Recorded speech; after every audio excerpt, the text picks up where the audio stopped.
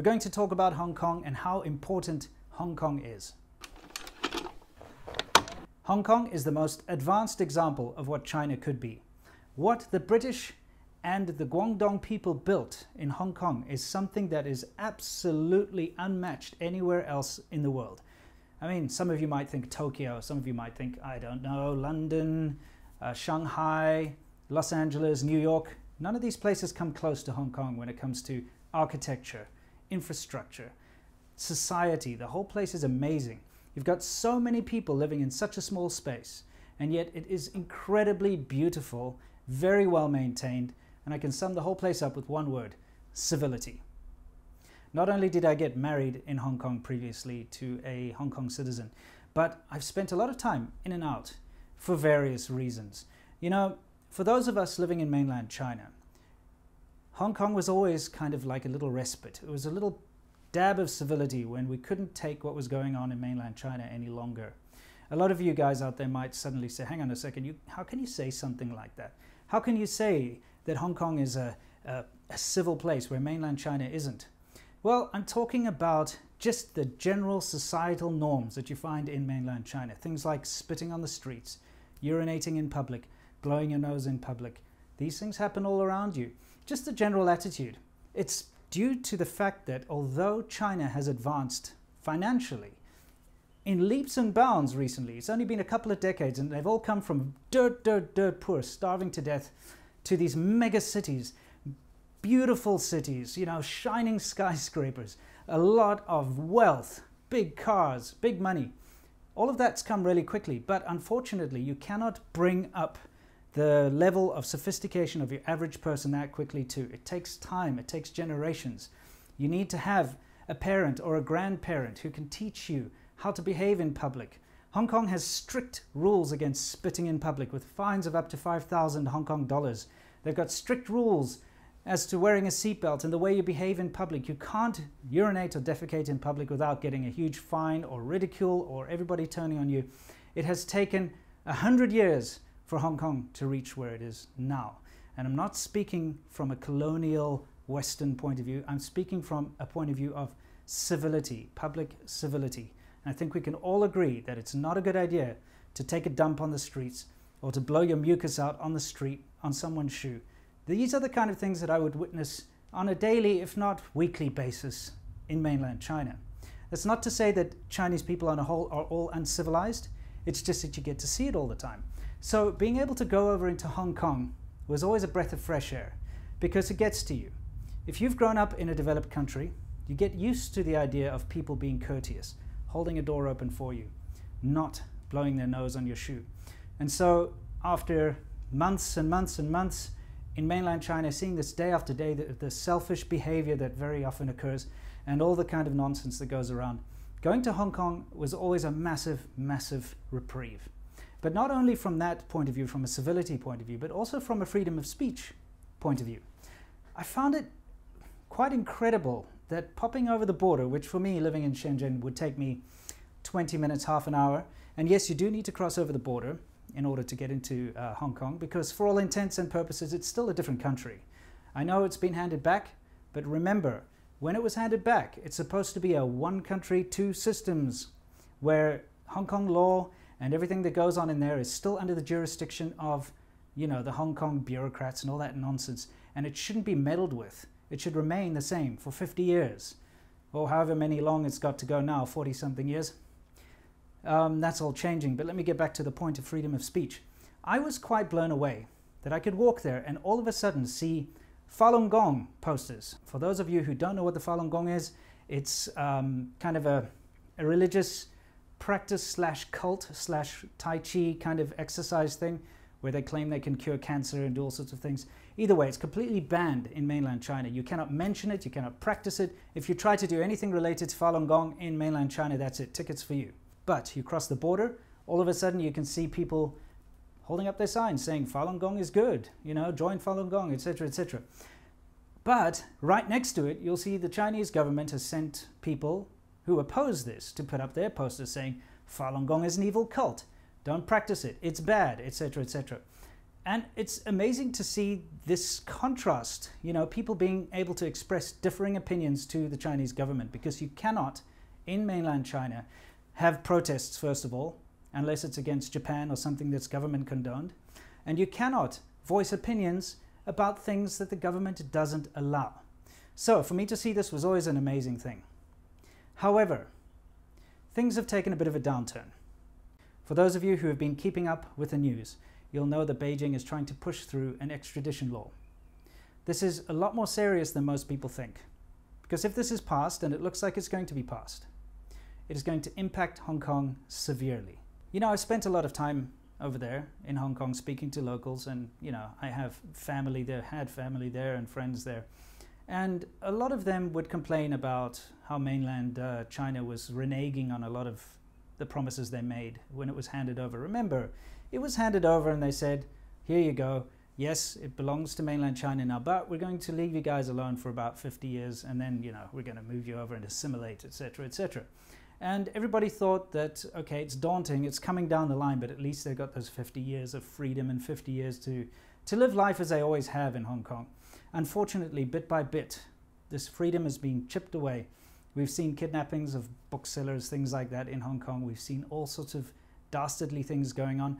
We've seen pro-Beijing people being inserted artificially into the government in Hong Kong. And there's nothing that the Hong Kong people can do, because unfortunately, it's a place of law. And when you have laws in place, law and order like in Hong Kong, based on the British system, I know South Africa is exactly the same, but when you have these sort of parliamentary laws and, you know, all this bureaucracy, it's very easy for people who are unfair to take advantage of these fair laws that are in place. If you're an unlawful government and you want to take advantage of a lawful government that's set up out of compassion to look after the citizens and the people of Hong Kong, it's very easy to find loopholes, and it's very easy to pay people to protest on your behalf. It's very easy to bus people over the border into Hong Kong in order to take part in the protests from the other side. Hong Kong is now fighting a losing battle, and it has been for some time. You know, in 2014 there was this massive umbrella movement. It was the first time there were these big protests for democracy in Hong Kong. I was there, I went to the protests, I filmed some of it, I took photos. Of course, at that time I could never release anything because I was living in mainland China, and if I had an opinion on it even, I would have been deported and cut off and kicked out of the country. And so, of course, I didn't speak about it at the time. But I must say that I was very much impressed by the unity of the Hong Kong people, the way they stood up to these massive, terrible changes that are happening in their midst. Admittedly, I've always had a very defeatist attitude when it comes to Hong Kong. You know, I have a friend, Dave, him and I go way back, you know, and he's always been a big part of these protests. He's a part-time photojournalist, and he's a photographer, he's a professional photographer. And him and I actually walked around the protest sites because he knows all the people, and he goes and he actively participates in all the protests and stuff. And he was showing me around, etc., etc. Thing is, he's always been fighting for democracy and freedom in Hong Kong. And I've always sat down and said to him, well, you know, I don't know what you're fighting for, because I've been through it in South Africa. You know, when the ANC took over, it was a similar thing. I'm not talking about race here. I'm talking about an incompetent government taking over what was a competent government. In other words, I'm looking at it from a point of view of running infrastructure, of making sure that the country actually operates and works. You get an incompetent, corrupt government taking over, and they just use corrupt means to defeat the laws that are there in place to try and stop bad things from happening. Same thing, Cape Town still runs well. Cape Town gets a majority vote for the opposing party. What does the ANC do? It buses down ANC members, falsely registers them as residents, gets them to vote over there to sway the vote the other way. So you see, the parallels are almost exactly the same. I've lived through a country that was taken over by a different government. I've watched it decline, and I've watched all the people fighting to prevent the decline of the country fight in vain. And that's why I've always been very defeatist when it comes to Hong Kong, because I see the parallels. However, there is a very big difference here.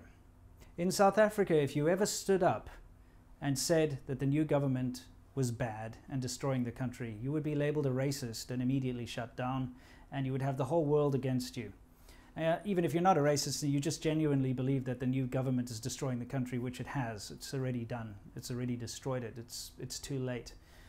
Difference is in Hong Kong, the local Hong Kong people, the people that are there, and please don't forget that Hong Kong has always been a very important conduit to China. Not only was it a way for people to escape the tyranny and starvation of the Mao Zedong era, where people were literally starving to death. Countless people that I've met are descendants or are still people who fled mainland China through Hong Kong and started a new life in the British territory of Hong Kong, or from Hong Kong then moved further abroad to America or Canada or the UK, etc., etc. But Hong Kong has always been a conduit into China too, for technology. For those in the 80s in China, if you had a VHS player or a Walkman or something like that, it's probably because it was smuggled in from Hong Kong. You wouldn't have gotten it else in any other way, really. So it's been a way in. And also, there's no coincidence that the first special economic zone was opened in Shenzhen, just over the border of Hong Kong. If it wasn't for Hong Kong, China's economy, mainland China's economy, would not have grown. It would not be where it is today. There's no doubt about it. It is such an important financial and shipping hub in Asia that what's happening now with these extradition laws and this meddling is actually a very stupid thing for the Chinese government to do. Because if you destabilize that very important financial hub, if you make it seem as if it's going to just be another Beijing or another Zhuhai or another whatever city, another Hangzhou, you know, the rest of the world's going to turn its back. It's going to become less of an option for shipping and for investment and for financial this and that. And you know what? You're going to lose out. The Chinese government's going to lose out. Hong Kong people are going to lose out. Everyone's going to lose out. I don't understand why they keep meddling.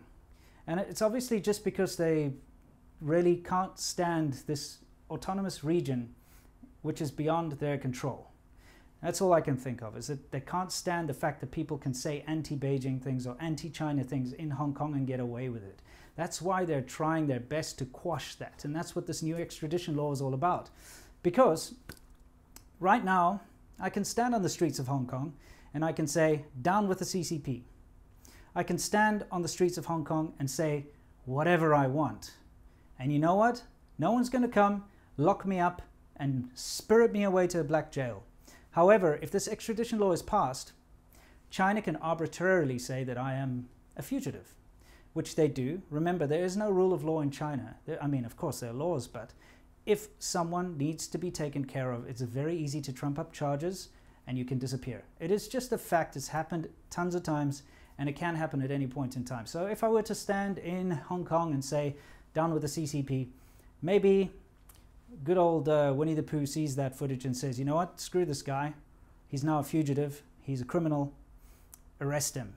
And you know what? They can arrest me in Hong Kong and they can extradite me to mainland China where I could disappear in a black jail for the rest of my life. This is a reality and this is what the Hong Kong people are fighting against. I hope all of you who are watching this realize just how important this is. If this bill is passed, no one will be safe in Hong Kong. Sure, there are going to be some kind of processes that you have to go through, etc., but you will not be safe. If you become an enemy of China in any way, shape, or form, you will not be safe visiting Hong Kong. And this makes me incredibly sad and incredibly angry all at the same time, because Hong Kong is the most beautiful city. It is the most amazing international place. And anyone who's spent any time there will be able to vouch for that. Foreigners, locals from all over the world, getting together, enjoying an amazing lifestyle, an amazing city. It is a jewel in Asia, and I would say probably the most important city in the whole of Asia. I have a message for everyone out there. Firstly, everybody in mainland China, I respect your way of life. I respect your opinions, even if I don't agree with them. What I don't respect are these strong-arm tactics by the government, which I know that you have no control over. So, when I say China, I'm not talking about you as in a Chinese person. In fact, I've got nothing but respect for those who have the courage to stand up and for those who continue to live their lives despite what goes on around them. I lived in China for 14 years, as you all know. I know what life is like there. I understand exactly what goes on in mainland China, and I have a lot of respect for you guys. For those of you in Hong Kong fighting these insurmountable odds, I applaud your courage. and I have a hell of a lot of respect for you guys.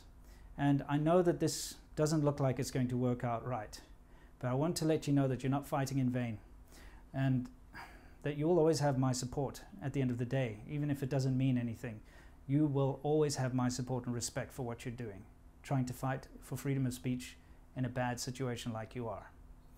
And for all my Western audience who watch my videos, I want you to know that I'm not making this video to try and bash China, or to try and make Chinese people look bad, because I'm not.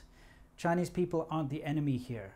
The enemy is a heavy-handed, strong-arm, brainwashing dictatorship of a government that is moving forward at any cost to quash freedom of speech and any dissent in any way, shape, or form against it. And it's very easy to see that through history. It's been like that. We've recently spoken about the Tiananmen Square massacre and things like that. You have to understand that this is the way it operates over there. I hope that you, my Western audience, can understand just how important it is what's going on at the moment, and that you could show your support, or at least acknowledge what's going on in Hong Kong at the moment. Time to end this off, guys. I know it's a somber video, but I'd like to end by saying that Hong Kong is very much the most impressive, futuristic, beautiful, imposing, amazing, classy. I don't even know how to explain it. I could throw so many different adjectives at this thing, but it has made such an impression on my life and anyone else who's visited there. I think everybody who's been there and seen the skyline and been up in the buildings and seen the classy and the local and all this stuff will agree. It is the most amazing, special and unique place in Asia. Guys, all my best, and don't forget you can catch another SerpentZA every single Friday at 1 p.m. EST. You can also catch Lao 86 every single Wednesday, 1 p.m. EST. And we have ADVChina on Monday, 1 p.m. EST. And of course, our new podcast, check it out this week. Very, very important. We're going to be dedicating this week's podcast to Hong Kong. So we're going to be talking about our experiences there. We're going to be showing you some never before seen footage of Hong Kong. And, well, can't wait to see you there. Stay awesome.